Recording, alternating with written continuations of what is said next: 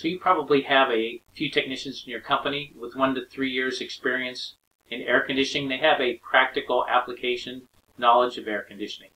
These are the guys that you use for annual maintenance calls, filter changes, and in a pinch, when it's busy, you send them out on air conditioning service calls.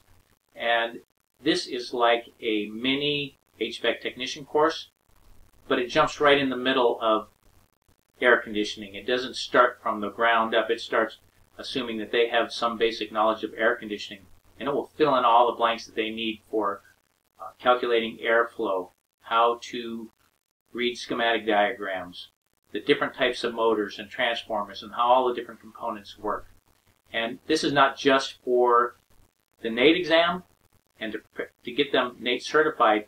It is also a course that will take them from that entry-level HVAC technician and move them forward in their career and move them towards that highly qualified HVAC technician that you're looking to employ.